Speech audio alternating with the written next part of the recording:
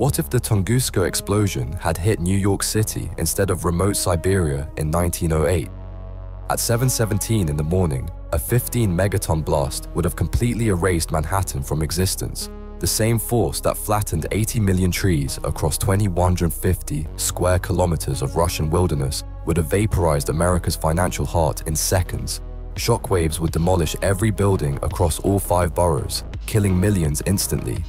Seismic waves would register on instruments worldwide, but nobody would understand what happened. America's economic center would vanish overnight, triggering global financial collapse. Millions of refugees would flee the devastation, spreading panic across the nation. The mystery would haunt investigators for decades. Some would blame foreign weapons, others would theorize about antimatter explosions or alien spacecraft. But like the real Tunguska event, no crater would be found, no debris recovered.